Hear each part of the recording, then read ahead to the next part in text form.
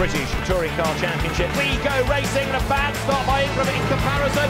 A great start by Jake Hill, and Ingram is going backwards, isn't he? The Napa Ford getting past him left and right. This is tuned into the Ingram view. Sutton's car dancing around ahead of it. Right, if he can manage it, but Sutton's blocking him off.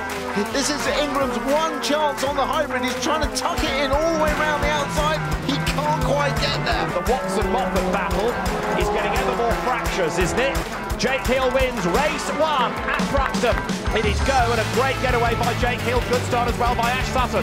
Side by side, the Fords up to the complex.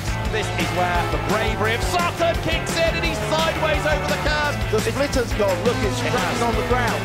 This is for second place, and Ingram has done it. So Tom Ingram goes second, but he comes out of the corner the other side by side, and he's done it. Fantastic move. Ingram goes by, and he's done it. He's in the lead of the race. Sutton tries to brake as late as he can. He's not going to just lie down and let Rowbottom go through. Dan has to work for it. And Tom Ingram, it is going to be who will accelerate up towards the line for a 30th career win.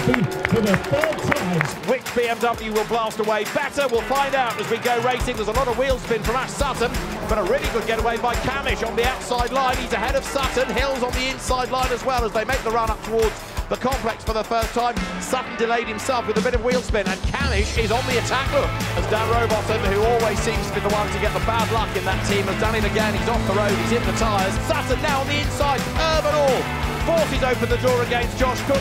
Here we go, Sutton through on the lead. Ash Sutton leads, and Camish is about to go for second place, and look who's behind them. Fourth, Turkington is right there as well. Ingram is ahead at this point. He's ahead at this point. He gets hit by Morgan. He has no choice but to go ahead. Ash Sutton wins round 12 at Thruxton, and he wins it in style with Dan Camish coming home behind him in a Napa Racing 1-2.